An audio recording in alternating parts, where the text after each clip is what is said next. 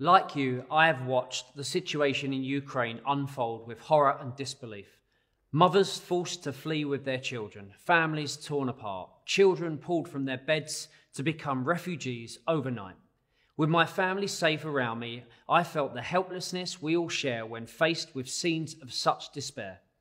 As a long-time global goodwill ambassador, I know how experienced UNICEF is at deploying aid in conflict situations. They have people on the front lines as refugees pour over borders to be given shelter in neighbouring countries. That's why this International Women's Day, I'm setting up an emergency appeal through my 7 Fund for UNICEF to help provide immediate aid. Victoria and I have made a donation on behalf of our family to kickstart the appeal.